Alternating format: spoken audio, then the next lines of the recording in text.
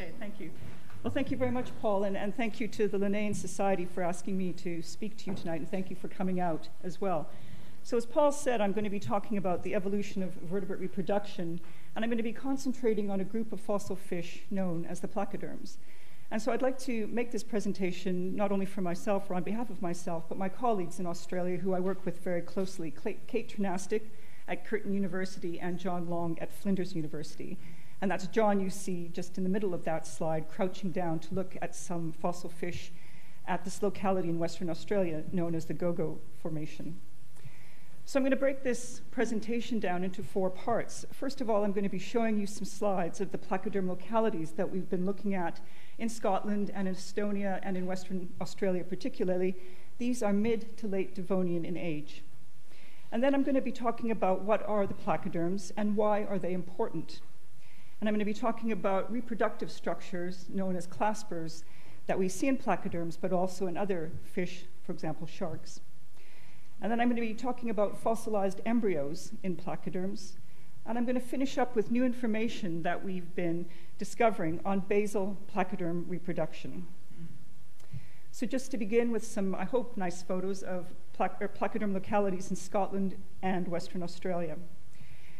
So first of all, this is a paleogeographic map from the mid to late Devonian. It just shows you the localities that I'm going to be talking about today and some of the placoderms that are associated with them. So we have the ones in the UK and in Estonia, but also in Western Australia. Now, I don't have so many photos of the localities in Scotland because although I keep dropping many, many hints to my colleagues, nobody has yet asked me to go up to Scotland to do fieldwork. So this is John Long again, sitting on that ledge, looking for fossil fish in 2 very nice localities in Orkney and in Caithness, and also just a map to show you where the localities are of these placoderms in Estonia. However, I do have, oh, and sorry, here are some of the fish that we're going to be looking at from these localities, from 3 groups of placoderms known as the Arthrodira, the Antiarchi, and Pycnodontida. Hopefully these terms will be more familiar to you by the end of the talk. But I do have several photos from Ghedoghedo locality in Western Australia, and that's because I've been lucky enough to go to Australia twice now to collect fossil fish from this locality. So here's an aerial view of the Ghedoghedo locality and the Ghedoghedo Formation, which is late Devonian in age in Western Australia. The general locality is shown in that little inset in blue, and you can appreciate how big this landscape is. So here, what the Ghedoghedo Formation represents is an ancient reef deposit, something like we see in the Great Barrier Reef today. And here's some just nice pictures of what the landscape looks like in the area around the Ghedoghedo locality. Now, when we went in 2011, this is what we did. We pitched tents, and this is what the landscape generally looks like. Pretty much flat and a lot of grass. So that looks a little bit lonely, but in fact, when we went, we spent 2 weeks with a large group of people. Basically, Kate blew her entire travel budget on her grant to take us up there for 2 weeks and collect as many of these fossils as we could. So what we did is we rented this large truck, filled it with food, and particularly water, because water is very scarce in this area. And then as we emptied that out, we filled it with fossil fish and took them back to Perth for study. So here, again, are some of my colleagues wrapping up fossils after a hard day's work. Now, this is my colleague, Moya Smith, and her husband. Moya is a dear friend and colleague of mine from King's College. And this gives you, again, a good idea of what you do when you collect in Western Australia at the Ghedoghedo Formation. First of all, I don't know if you can actually see that, but Moya and John have hats and fly nets on. You will go insane with the flies if you don't have fly nets on. And the front part of that photo should look burnt. So what happened is fire had gone through, luckily for us, and burned away all the tall grass to expose the rocks that we were interested in. Now, if you don't have fires going through, what you have to do is you have to walk through quite tall grass looking for these fossils in these rocks. But of course, that's also where snakes love to live. So it's very disconcerting walking around through Australia in tall grass, trying not to find snakes, but trying to find fossil fish. So we were very happy that that area had burned down. So this is what you do all day, is you collect these rocks of various sizes and shapes, as you can see. You can see the geological hammer as well, I hope. And you just spend the day breaking open these rocks. A good start would be to get a fish-shaped looking one, like maybe that elongate one sort of to the front of that pile. And if you're lucky and persistent, this is what you can find. Now, when you split a fossil open, you get two halves. You have the part and the counterpart. And here we have a ray-finned fish belonging to the group known as the Actinopterygii. Now, I'm not going to talk so much about ray-finned fish today, but perhaps you can see, and I might just show it on the left, my left, your right. We have the head here of the ray-finned fish and the scales all along the body. Now, for a fish that's over 380 million years old, that is fantastic preservation. We also collected a lot of placoderms. Now, we're going to be talking, of course, a lot about placoderms today, but this shows you the general morphology of this group of placoderms known as the antiarchs, the antiarchi. Again, that fossil has been split in half, and unfortunately it's broken through the trunk shield here. So placoderms, I'll say this in a few more slides, are characterized by having their head and part of their body covered in thin bony plate. And so this is what we see here, this thin bony plate. Now that would definitely be a specimen to take back to Perth to process. Now, how to study these fish? Well, perhaps you saw from the last picture that it would be very difficult to study the fossil broken like that, and very difficult to prepare with standard paleontological methods like with a pin or a needle to try to pick the rock away. But it was Harry Toombs, who was a curator of fossil fish at the Natural History Museum, who went to Australia, saw these rocks, they're limestone nodules, and he realized that the best way to prepare these fossils would be to glue them back together, take them back to the lab, and stick them in acetic acid, strong vinegar, because the acetic acid breaks down the limestone, leaving the bone behind. So here we have another fish from the Ghedoghedo formation that I'm not going to be talking about. It's a lobe-finned fish called belonging to the group the Sarcopterygii. And here's how it began. So again, the rock was broken open. You can see the snout of the fish here. And so you put that into acid, and when you start to see bone appearing, you take the fossil out, you wash all the acid off as much as possible, and you strengthen the bone with some type of resin or glue, and then you put the rock back into the acid, and repeat, repeat, repeat. And as you do that, the limestone rock gets eaten away, leaving the fossil behind. So there's that snout, and now you're beginning to see some of the upper and lower jaws with teeth, and eventually the head is exposed. Fantastic three-dimensional preservation, almost unparalleled for fossils. Usually fossils are found squashed flat, and we'll be seeing a few of those in a bit later in the talk. But here we have the lower jaw, teeth, the eye there, the nose. So Harry Toombs, we wouldn't have been able to study these fossils without his techniques. Now, I'm also not going to talk about lungfish, but this is a fantastic photo. And again, this skull of this fossil lungfish called Chirodipterus from the Ghedoghedo formation has been prepared completely out in acid. And if you take the skull roof off that specimen, this is what you find. And again, I'll remind you, this is over 380 million years old. You have here the tracks for the nerves that go towards the eyes. And you have all these sensory systems, or you have all these tubules for all the nerves that go to the snout. And so these lungfish had very sensitive snouts, and they were finding food in much the way that living lungfish do today. So that sensory system and how these Devonian lungfish found their food hasn't changed in over 380 million years. And again, normally in fossils, you would not get that type of preservation. This was a specimen that we found when I went on that trip, and we knew it was important, even though it doesn't look like much, because we could look at the size of these holes, showing the size of teeth in this Sarcopterygian fish. Now here's one that they had done on a previous trip, again, 3 dimensions, and you can see the fantastic teeth that are preserved in this Sarcopterygian, including this tooth whorl at the front where the jaws meet. So it's an amazing locality and an amazing opportunity to work on these fossils. Now, amazing preservation, what you also get, and what is also exposed by this acetic acid preparation, are soft tissues. Soft tissues 380 million years old, including muscles.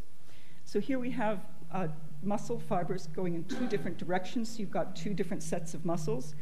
And Kate and John have also found other soft tissues like the heart stomach, and liver in other fossil fish from the Ghedoghedo Formation. Now, this happens to be in the placoderm called incisoscutum, a member of the arthrodires, and we'll be talking about incisoscutum quite a bit. But what Kate and John were also finding was evidence for embryos in some of these Ghedoghedo placoderms. Now, this is a group called the Tictodonts and Matterpieces. And just here, again, I'll just do it on this side, we have the backbone of the adult mother. And here we have a very small set of jaws, which we'll be revisiting at the end of the talk, head plate of the embryo and the jaws, and then this tissue that they suggested was a mineralized umbilical cord. So for the first time in placoderms, we had evidence for embryos because we had just this fantastic preservation of these fossil fish at the Ghedoghedo Formation. But we have other methods now to study these fossils, including CT and synchrotron scanning.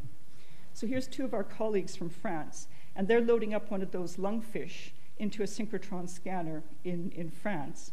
But there's also a very good synchrotron facility in Australia now, in Melbourne. And this is a scan that Kate did a little while ago, and I'll just talk to you about it because it has some relevant information. Here's the bone of the trunk shield, and we'll be looking at some more complete placoderms in a second. Here's the backbone in beautiful detail, and here is the pelvic girdle. We're going to be talking about pelvic girdles a fair bit.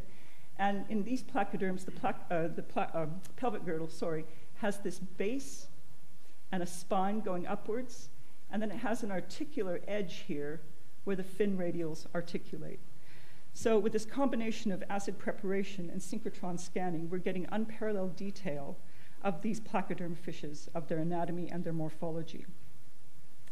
So after that brief introduction, I want to talk to you a bit more about now what are placoderms and why are they important, and talk about the reproductive structures known as claspers. So this slide shows you a range of variation of different placoderms. We have the arthrodires at the top. These are two arthrodires from the Ghedoghedo Formation. And then we have some other taxa that we're going to be looking at, including the Tictodonts. We're going to be looking at this Tictodont, Rhamphidopsis, that's from Scotland, and this Antiarch here from Scotland as well. And we're not going to be looking at the Rhinanids today, but it's just to show you what a wide range of morphological variation placoderms have. But they are characterized by having their head covered in a thin bony plate, as well as the front part of their bodies. And there's a joint here between the head and the bones on the front part of the body that acts as a pivot. So placoderms are able to lift their heads up, perhaps drop their jaws for feeding as well. So for the rest of the talk, we're going to be looking at the arthrodires, the Tictodonts, and the Antiarchs. And they range in age from about 425 million years. They were very successful, but they did go extinct at the end of the Devonian. And this is just a reconstruction of a late Devonian, mid to late Devonian scene. And here are the placoderms just swimming in that region there.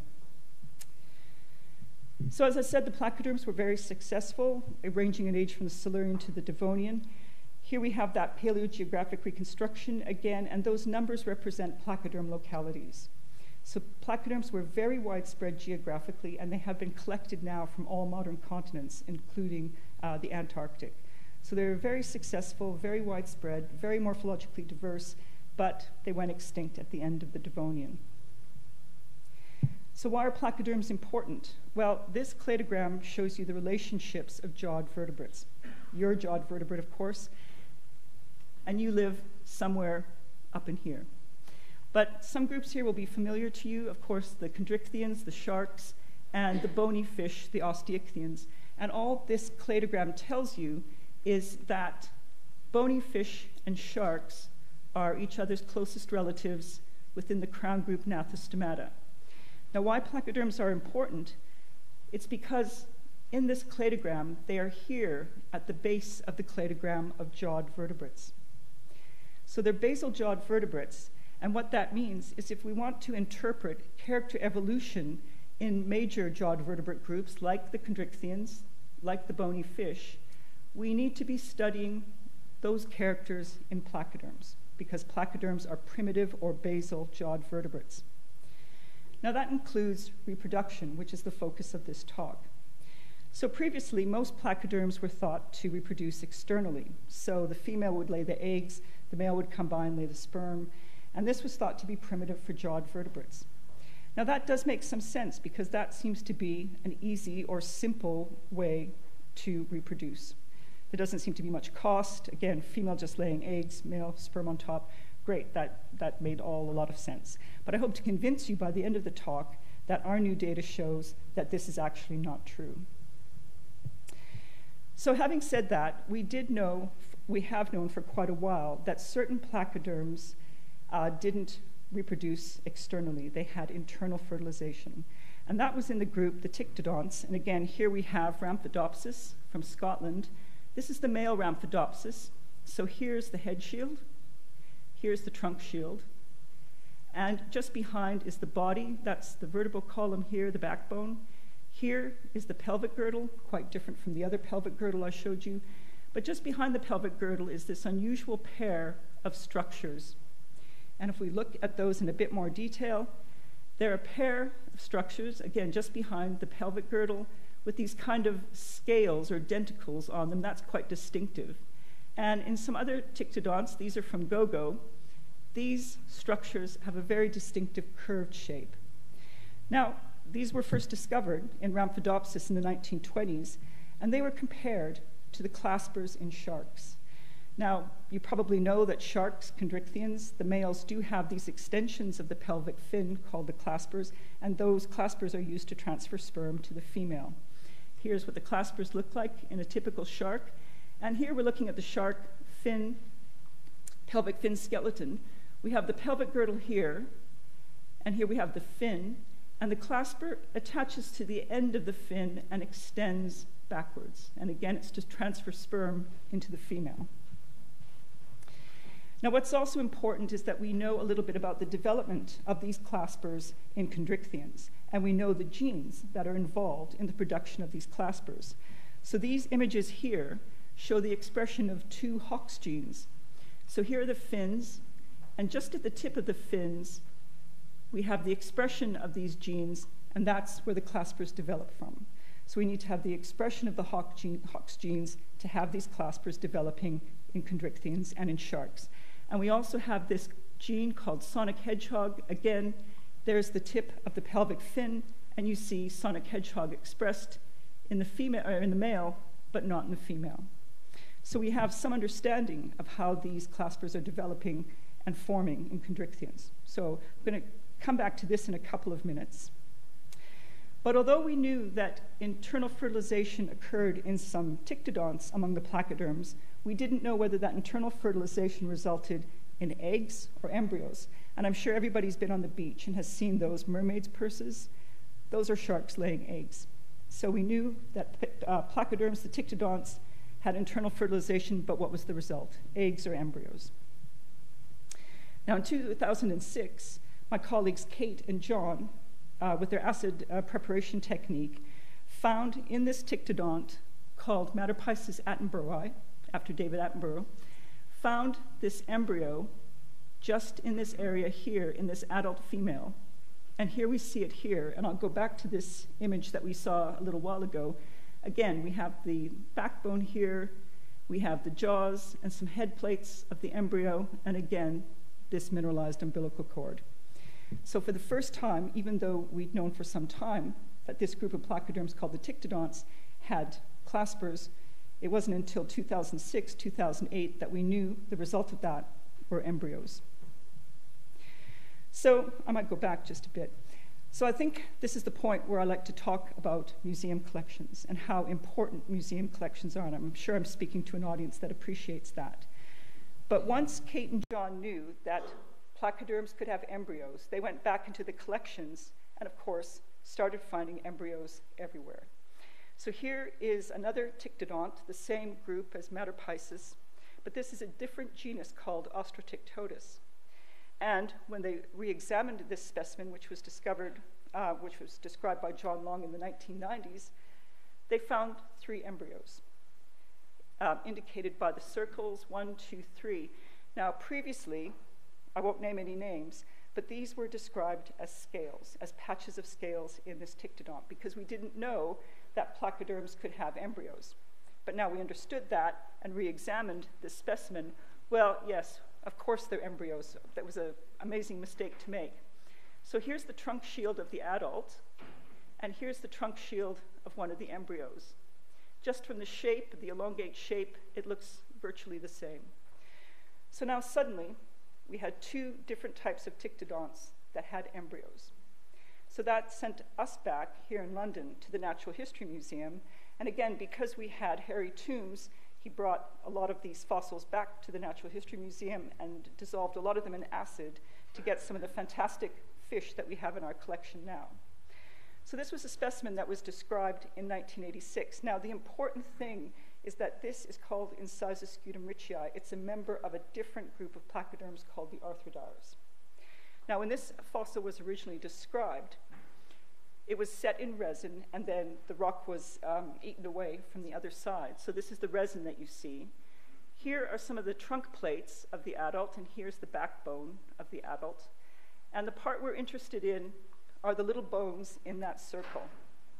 So when this fish was first described in the 80s, because placoderms didn't have embryos, this little patch of bone was described as the last meal of this fossil fish. But again, now that we know that placoderms can have embryos, we re-examined them. And here's a better shot of those bones in that circle. So first of all, they're very well preserved. That's a complete plate. That's a complete piece of bone. You'd expect that if this pile of bones had been the last meal, they might have been more crunched up, more broken up, but we don't see that. These bones represent an embryo, a very small specimen of Incisoscutum. Now, we know that this is a small specimen because it shows some typical early ontogenetic features of placoderms. So, for example, the sensory canals in very small placoderms are very deeply incised into the bone. That's different from the condition in adults. And here, these two plates sit at the side of the head shield in placoderms. In adults, this opening or foramina is proportionately much smaller. So there's no question that these bones represent a very small individual of Incisoscutum. And finally, if this had been a meal, you might expect other types of food items in that stomach region, but we don't see that. We only see this accumulation of bones. So our new interpretation was that, in fact, this was an embryo in a second major group of placoderms, in the arthrodires and now in the ptyctodonts. And again, when you find something or you expect to find something, you're certainly going to go back into the collections and find that. So we didn't have any claspers in Incisoscutum. We only had that embryo. But we went back to the collections and quickly found claspers in Incisoscutum. So again, the male reproductive organ. Here's the pelvic girdle, which is upside down, but again, it has that sort of broad base with the spine, the ridge where the fin radials articulate, and here, just beside it, is the clasper. So again, the clasper has a broad base, but it has that extended piece, similar to what I was showing you in the sharks. So now we had the smoking gun, so to speak. We have embryos in Incisoscutum along with male claspers. So when we described the claspers in 2009, we interpreted them in the sort of same manner as you would expect them to be arranged in sharks. So again, in sharks, we have the pelvic girdle, the pelvic fin, and the clasper articulating to the fin. So our interpretation in Incisoscutum was that we had the clasper here just articulating firmly to the girdle, and this broken edge here we interpreted as an articular surface. However, again, same story, we went back into the Natural History Museum collections and found more examples of these claspers in Incisoscutum. So here's an example, that broad base, that elongate portion. Now this specimen was very, very important. So here we have that broad base, so there's no question it's an Incisoscutum clasper. There's the elongate portion. But when we looked a little bit more closely at this, this is the edge of the clasper that is supposed to articulate with the pelvic girdle. That's what we thought. But if you look at that edge, and here you see it again, it's closed. It's not open. Now, articular surfaces in placoderm elements, we know, have a certain shape. And that shape is open and rounded. So for example, on all these fin radials, which articulate to the pelvic girdle, the articular surfaces are open. That's not what we see in the clasper. The clasper margin is closed. So what we were looking at previously was a broken edge. And so our new idea is that the claspers didn't articulate to the girdle or to the fin in placoderms. So it's very different from what you see in sharks. And our new interpretation is, in fact, that you have the pelvic girdle and then you have the claspers much further behind. So here's a reconstruction of an arthrodire called Ghedoghedo. There's the head and trunk shield. Here is the front fin called the pectoral. Here's the pelvic girdle and fin. But the clasper is actually situated much further posteriorly. And in fact, that's what we see in the Ptyctodonts as well. If we go back to Rhamphidopsis, this image that I showed you, in fact, the claspers are separate from the pelvic girdle, and in other specimens of Rhamphidopsis, it's even clearer. Here is the pelvic girdle, and here are the claspers quite well separate from the girdle. So it appears to us that this is very different from what we see in sharks. Now, if we go back to this cladogram, we now have information which suggests that at least two of those major groups of placoderms have claspers, but they develop separately from the pelvic fins and very different from what you see in chondrichthyans. Just to go back to this image where I talked a bit about the gene expression involved in the development of the clasper in sharks, well, we now think that instead of looking at those types of genes, we have to look at a different set of genes in these placoderms. So we are able to speculate on what we see in living taxa and apply that to fossil taxa. But here, in this case, instead of considering genes that would be involved in clasper development directly from the tips of the pelvic fins, we would probably be looking at genes that are responsible for positioning different structures along the body. So a completely different set of genes was probably involved in placoderms. So having run through the importance of placoderms and reproductive structure as claspers, I want to move now to fossilized embryos and placoderms. So I've already told you that Ptyctodonts have embryos and arthrodires have embryos. But what can those embryos tell us about vertebrate evolution? Because again, placoderms are jawed vertebrates, and they're primitive jawed vertebrates. So a lot of the features we can see in placoderms we can use to interpret character evolution in more derived jawed vertebrates. So here's some of the placoderms that you've already seen. You've seen the embryos in this Ptyctodont. You've seen the embryos, or the embryo, in this arthrodire. Now this, I think, is one of the prized specimens in our fossil fish collection at the Natural History Museum. It's really hard to convince people of that because it looks pretty awful, actually. But there is so much information in that fossil that we're still working on it. So what we have here is a bony shield plate of the adult. And what we have are two embryos in that specimen.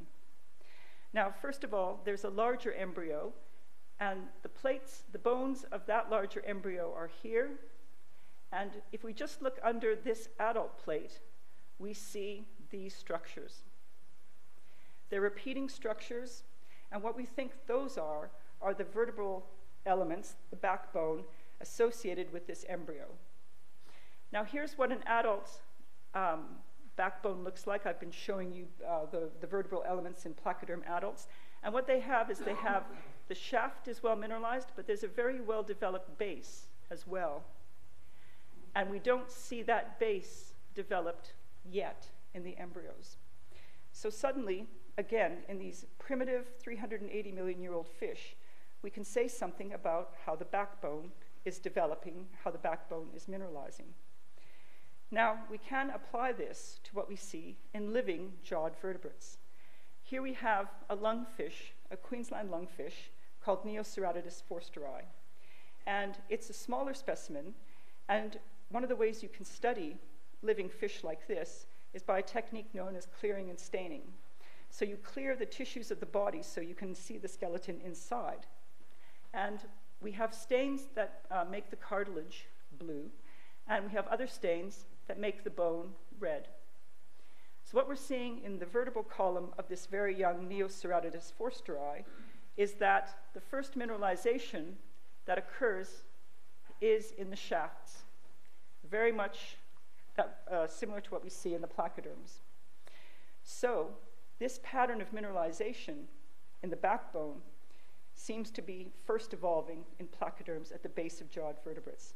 So it's not a particular character of lungfish or any other fish, it's a basal placoderm character, it's a basal jawed vertebrate character, and this is the kind of information we can get from these embryos from the Ghedoghedo locality. So we can also say something about reproductive strategies. Now this work is actually still ongoing, excuse me, so I can only really tell you a little bit about it.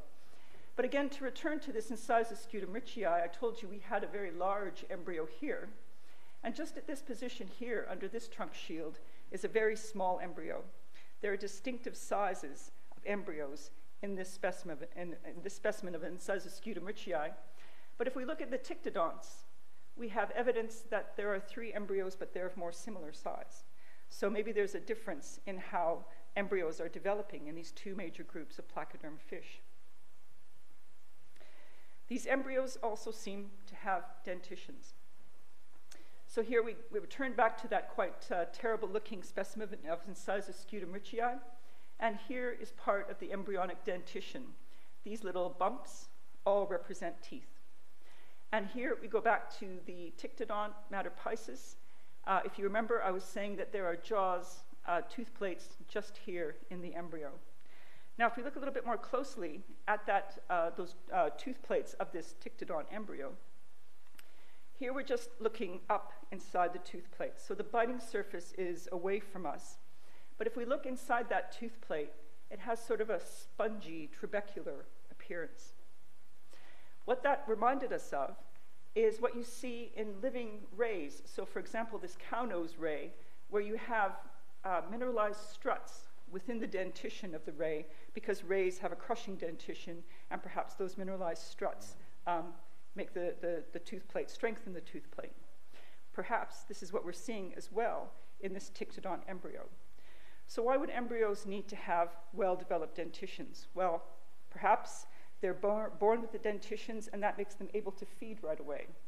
But another thing that kind of intrigued us is maybe these tictodonts, maybe these placoderms have intrauterine cannibalism, as you see in the sand tiger shark today. So in the sand tiger shark, it's sort of winner takes all. One embryo will eat all the other ones. Maybe we already see this type of behavior in placoderms at the base of jawed vertebrates. So again, this is the information that we're able to get from these fossilized embryos.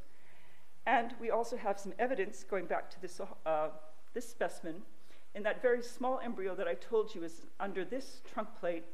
We think we have evidence for an embryonic clasper. So we think we have evidence for a male in this specimen, perhaps sexual differentiation very early in embryos and placoderms.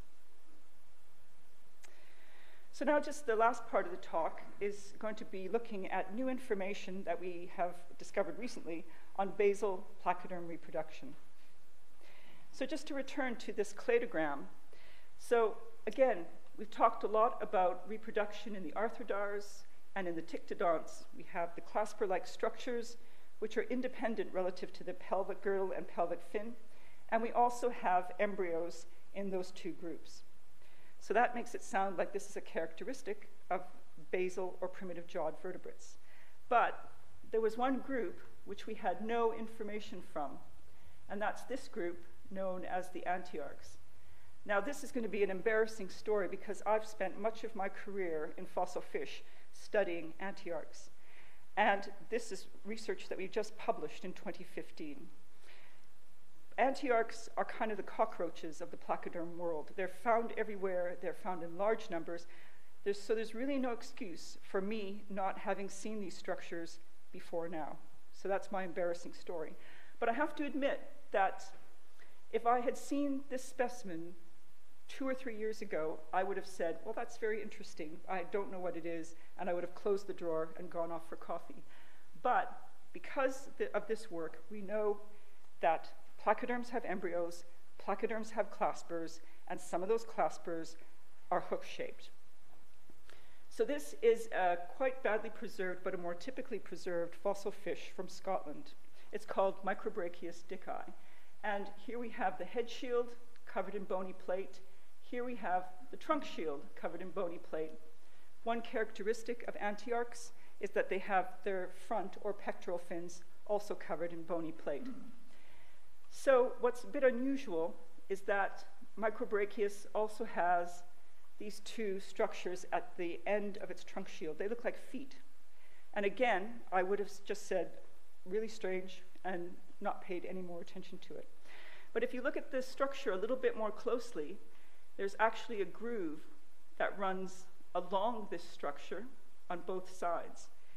And, excuse me, if you compare that to what I was showing you a bit earlier for this male Australopithecus from the Ghedoghedo Formation, again, it's hook-shaped, and there's a groove for sperm transfer that runs along the inside.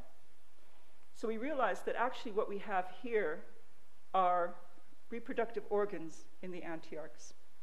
Now, it's a little problematic in that they seem to be attached directly to the back of the trunk shield. So I told you that in sharks, for example, the reproductive structures, the claspers, develop from the fin. In our other placoderms, the arthrodires and the ptyctodonts, the claspers or the reproductive structures seem to develop quite posterior to the pelvic girdle, but here they seem to be attached to the trunk shield. Now, this is something that we're still working on because really claspers shouldn't be attached to the back of a trunk shield.